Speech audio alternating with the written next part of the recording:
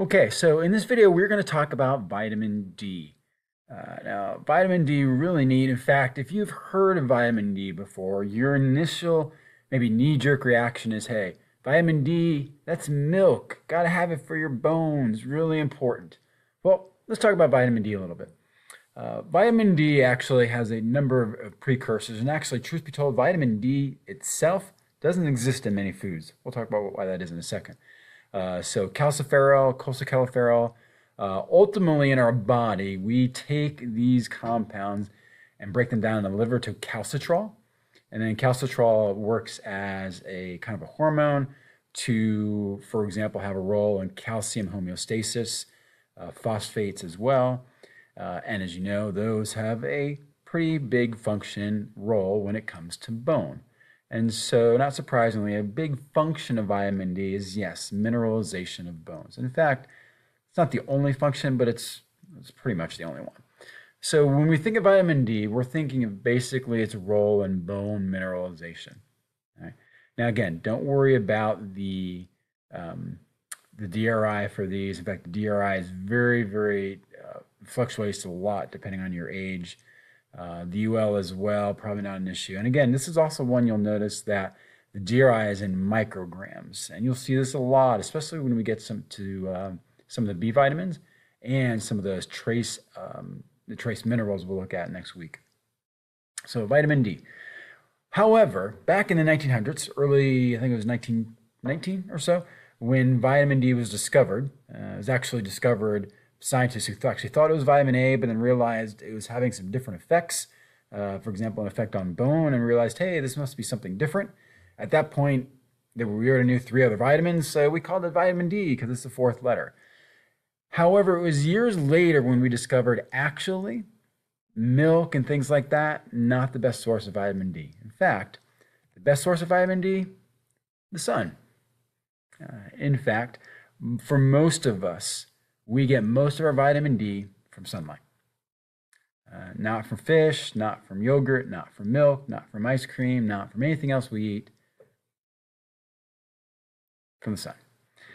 Now, one other thing here, and this is going to be true for a lot of vitamins, especially the B vitamins, as we'll talk about, is that in the developed world, the United States obviously being one of those, it's fairly common to have a lot of foods what we call fortified with vitamins and minerals.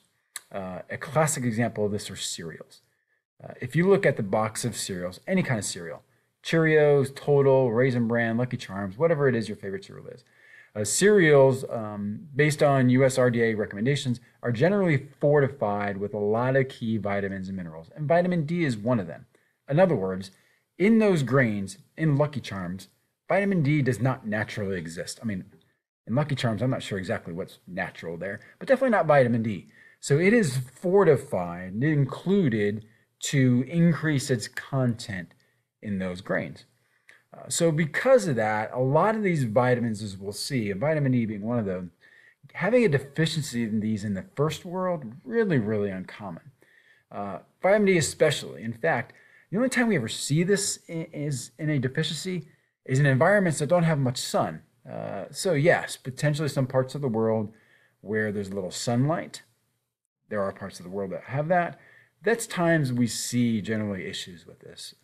So anyway, vitamin D, going to come from the sun. However, when we talk about deficiencies, there is one deficiency I want you to know, because worldwide this is actually an issue. It's called rickets. Rickets or osteomalacia. Rickets is more the childhood version of it. Osteomalacia is more the adult version of it. This is basically directly as a result of insufficient mineralization due to decreased calciferol, vitamin D in the diet, or lack of sunlight, or both. This is an issue worldwide, yes, in developed world more so, in undeveloped world more so. And so this is a deficiency that we do see quite a bit today in the world. And so I want you to be aware of it. Rickets, osteomalacia, what they are. And again, when we talk about deficiencies and toxicities, they always follow function. And so in this case, you have a vitamin whose role is in bone mineralization. So not surprisingly, the deficiency is in lack of bone mineralization. Not a shock there. You can read more about rickets and osteomalacia. Your book goes a little bit into that as well. But again, just like I said for all the vitamins, make sure you know what the vitamin is, what foods is it found in, what's its function, and in this case, what's an issue with deficiency? Rickets, osteomalacia, what is that? Okay, so that wraps up vitamin D. Vitamin E we will tackle next.